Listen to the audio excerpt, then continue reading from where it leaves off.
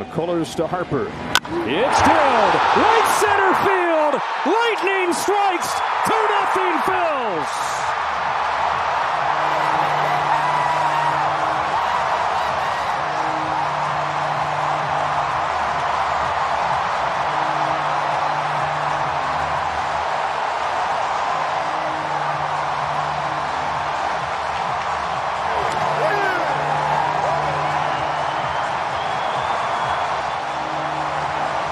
But Bohm starts the second and rips one to left field. Over Alvarez and gone!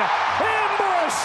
3-zip! Alec Bohm's first career postseason home run. Remember, Harper calls him over and gives him either a tip on spin or a tip on what he's doing, and whatever he told him, fastball that leaked right to where Bohm did not let him have it back.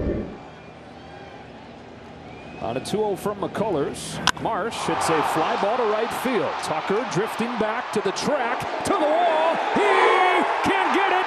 It's off the top of the wall and gone. The third home run for the Phillies. Let's see. Well, it hits the glove, the top of the wall, and then out.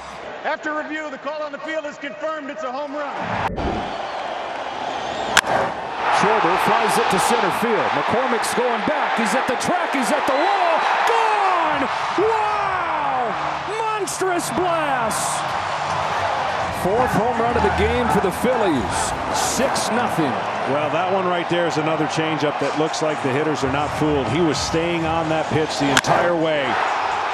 I mean, that is awfully difficult to do, and center cut that to center field.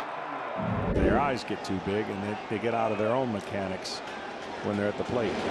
Hoskins with a drive, left field, wow! An explosion! The South Philly Bombers with 5!